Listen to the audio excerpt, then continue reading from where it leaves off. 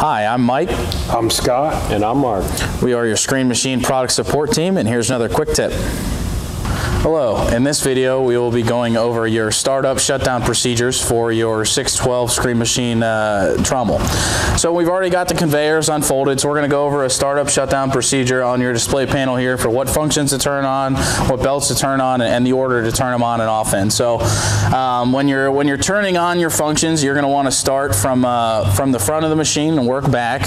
And then when you're turning off your functions at the end of the day, just think of it, you're going to want to start from the rear of the machine right here and work forward. So we're going to go through right here, and we've kind of organized it on our display panel to match that. The only thing on here that you don't want to press unless you have hooked up is your auxiliary function here. So if you're running auxiliary conveyor or something like that and you have it hooked up, you turn that on. But in case you don't, we're going to skip that and we're going to go back down. We're going to go to the next functions here.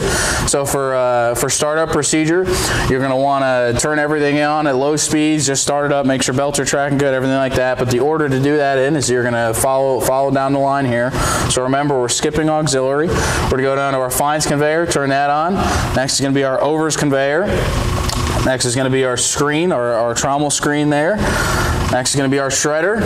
And last is going to be our feeder here. So you can see that we started fines and overs at the front of the machine, screen, shredder, and feeder. We worked our way all the way back to where we're at now.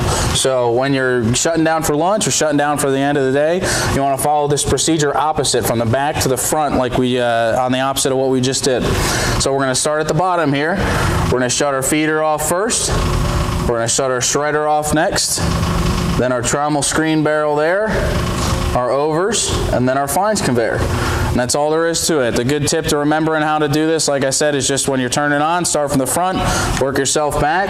When you're shutting down for the end of the day, start at the back of the machine, work yourself forward.